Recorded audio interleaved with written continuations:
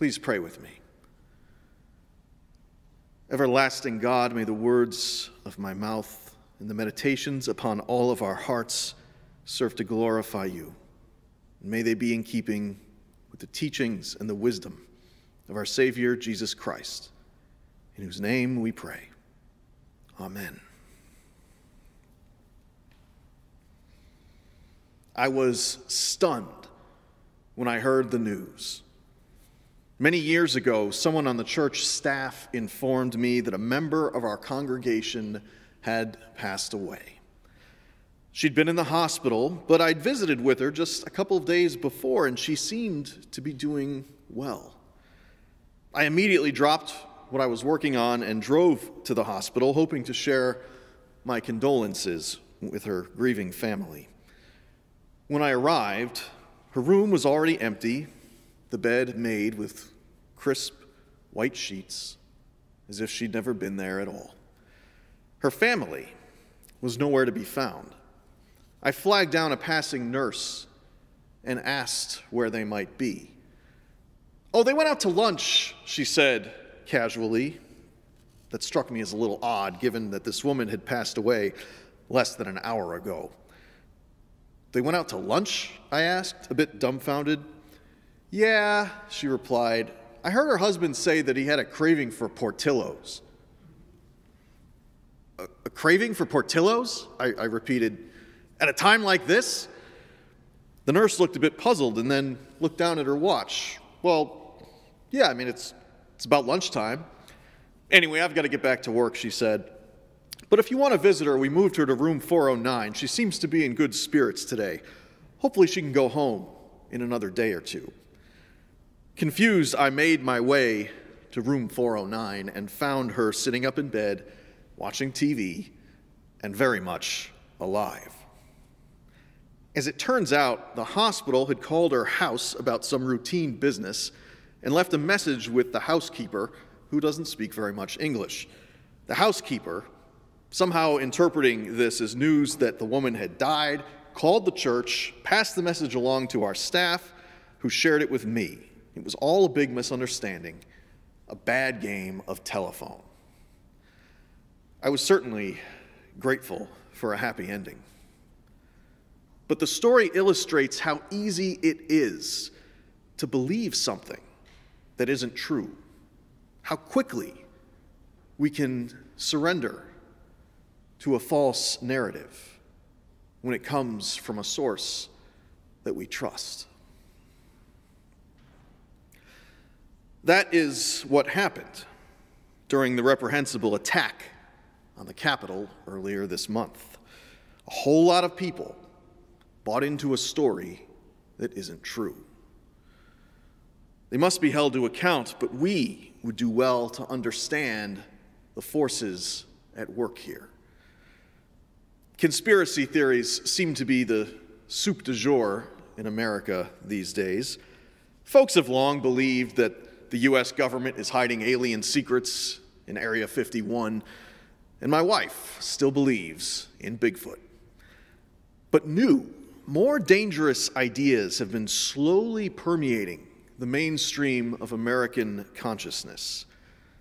Foremost among these is the QAnon movement, a disparate collection of folks united in their belief that America is in the thrall of a so-called deep state, a shadow cabal of Satan-worshiping pedophiles that is pulling the strings of the government. Their hope lies in a mysterious figure known only as Q, working to sabotage this corrupt system from within, leaking cryptic messages on internet forums and preparing people to rise up against the deep state, much as some attempted to do this month in Washington. Now, these kinds of narratives have real-life consequences. As you may recall, in 2016, a well-meaning but deeply misguided man entered the Comet Ping Pong Pizza Parlor with an assault rifle and started firing off rounds because he'd been led to believe that there were kidnapped children in the basement, victims of a sex trafficking ring run by the political elite. Fortunately, at that time, no one was hurt. And last week, well, we all saw what happens when enough people succumb to mass hysteria. Movements like QAnon and Stop the Steal are tempting paths for disenfranchised folks who are desperate for something to believe in. A story in which they can be champions against the forces of evil. A story that lends meaning to a person's existence. The guy who tried to storm the pizza parlor thought he was going to be a hero. This was his moment, his purpose. Instead, now he's filled with remorse. It was never my intention to harm or frighten innocent lives, he later remarked from prison. But I realized just now how foolish and reckless my decision was. For some, religion is too ethereal to satisfy that longing for purpose. Its promises and rewards too abstract or distant. But religion pairs nicely with conspiratorial myths, blending into something that scholars call conspirituality. Conspirituality is the entanglement of religious beliefs with politically driven conspiracy theories. These religious ideas are often of the so-called New Age variety, but aspects of Christianity are often found here as well.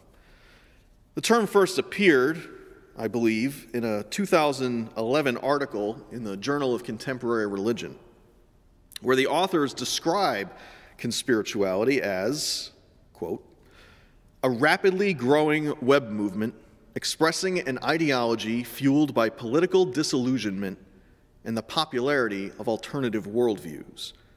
Proponents believe that the best strategy for dealing with the threat of a totalitarian New World Order is to act in accordance with an awakened worldview. In other words, spiritual enlightenment is equated with the unmasking of political conspiracies. But if this all seems a little abstract, a bit heady, we need look no further than what happened in Washington to see where the rubber meets the road. Jake Angeli, who calls himself the Q Shaman, among other things, was the poster child of these riots. His animal furs, face paint, and horn helmet stood out from the crowd. He is a self-proclaimed shaman, ordained minister, and spiritual healer. His social media accounts and branding materials are rife with magical thinking and the aforementioned blend of New Age religiosity with political conspiracies. He is, I believe, a gullible person, a guy who is susceptible to drawing connections where there are none and looking for meaning in all the wrong places. But as a Christian, Jake Angeli concerns me less than the folks carrying Jesus 2020 signs in Washington, and in at least one case, a giant wooden cross.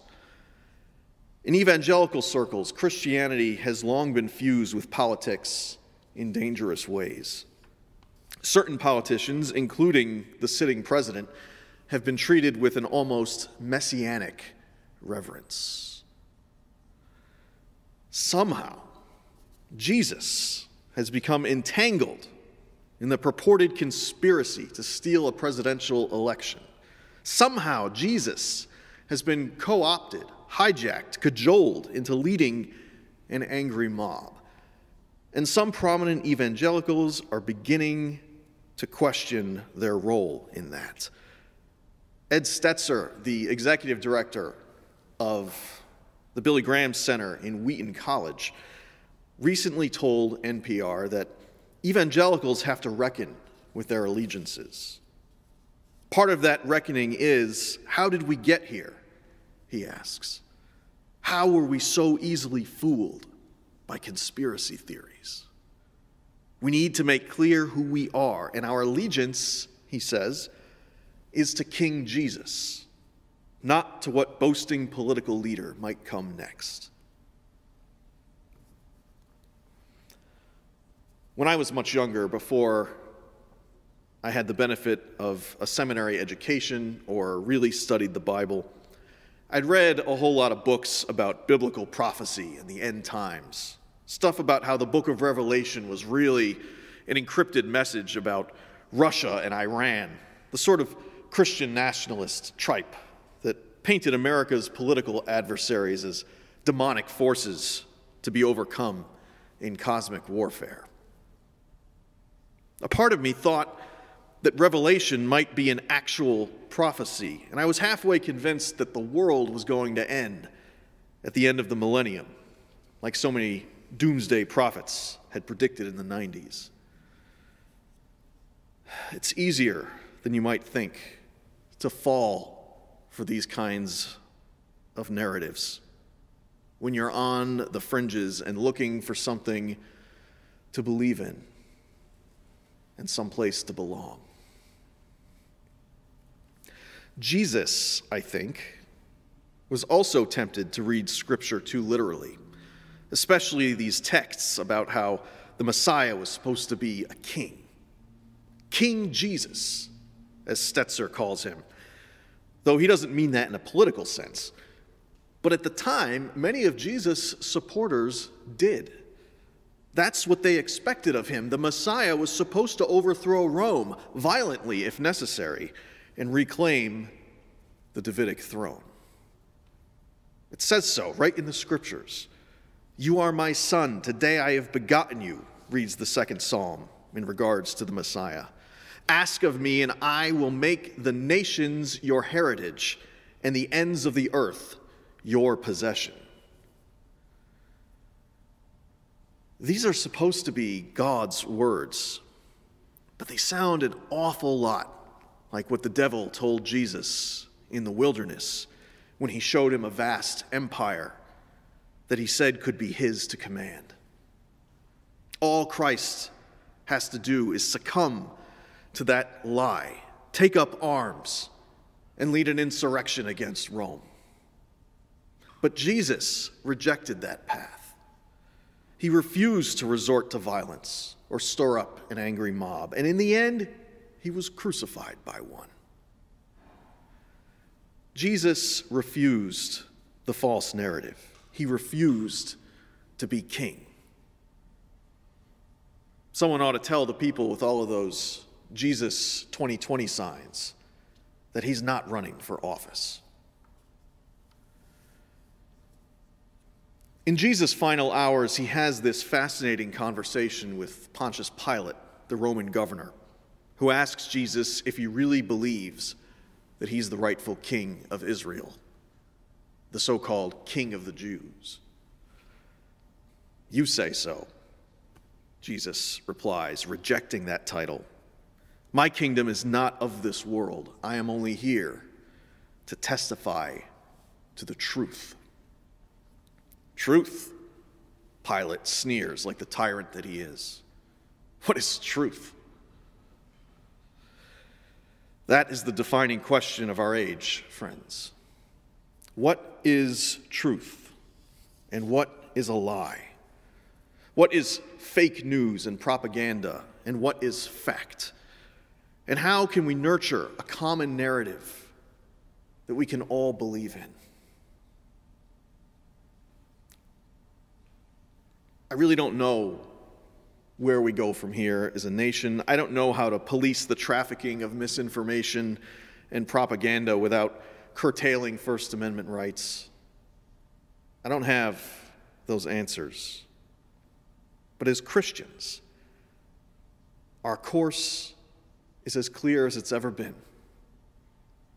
We follow Jesus wherever he might lead, not towards a throne built on lies, but rather towards the cross, where Jesus is crucified by an angry mob and yet cries out, "Forgive them, Father, for they know not what they do." Amen.